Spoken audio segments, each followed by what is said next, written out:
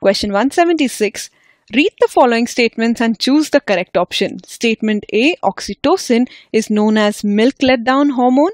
Statement B, it stimulates milk ejection in response to suckling reflex. Statement A is incorrect. Statement B is incorrect. Both statements A and B are incorrect. Both statements A and B are correct. Let's analyze both statements. Oxytocin is known as milk letdown hormone. That is absolutely correct. After parturition, oxytocin is released and causes milk ejection. Statement B states it stimulates milk ejection in response to suckling reflex. That is also true. Both the statements given are correct. So the right answer here would be option number 4. Answer is 4. Question 177. All of the following are hyperglycemic hormones except glucagon, adrenaline, aldosterone, cortisol. Hyperglycemic hormones means they would increase the level of glucose in blood. Option number 1, glucagon, will definitely do that. Adrenaline would also result in hyperglycemia as it promotes glycogenolysis. Option number 3, aldosterone. Aldosterone is a mineralocorticoid.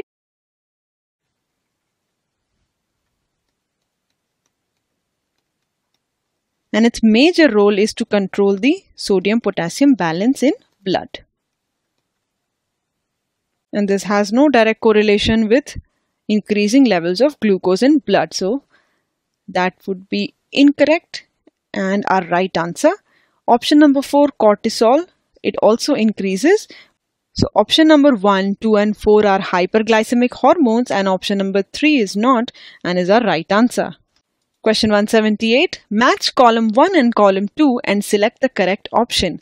Column 1 reads Graves' disease, cretinism, diabetes insipidus, and hypoandrogenism.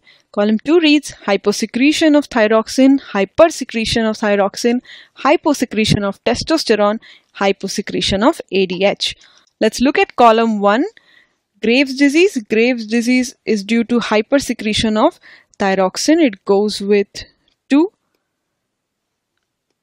B, cretinism. Cretinism is due to hyposecretion of thyroxine. So it goes with 1. Diabetes insipidus is linked to hyposecretion of ADH resulting in excess water loss or frequent urination. So C goes with 4. And lastly, hypoandrogenism is due to hyposecretion of testosterone. So it goes with option number 3. So A goes with 2 is only in option number 2. That is our right answer. The correct answer is 2. Question 179. X is an area of the human eye which is identified as. This part of the eye is labeled as X, blind spot, vitreous chamber, aqueous chamber, optic nerve. The chamber which is present between the lens, this is the lens, and retina is called as vitreous chamber. And it is filled with vitreous humor. So X is vitreous chamber. That is our option number 2. Blind spot would be located on retina, whereas aqueous chamber is this area which is present between cornea and lens, and it is filled with aqueous humor. This aqueous humor is replenished every day, whereas this vitreous humor in vitreous chamber is formed during embryonic life.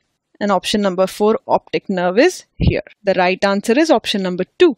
Question 180. Which part of the human ear plays no role in hearing but helps in equalizing the pressure on either sides of the eardrum? Ear ossicles, eustachian tube, crista ampullaris, organ of Corti. Among the given options, ear ossicles increase the efficiency of a sound, so they play a role in hearing. And the second part of the question is saying that this structure helps in equalizing the pressure on either sides of the eardrum. Crista ampullaris and organ of Corti are structures located in the inner ear, and they do not equalize the pressure on either sides of the eardrum. Eardrum is a structure which is located between external ear and middle ear. The right answer here is eustachian tube.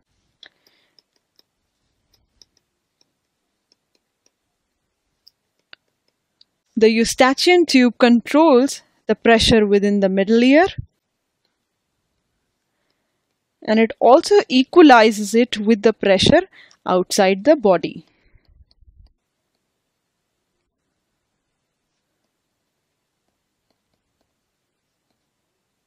Thus the right answer is option number 2, Eustachian tube.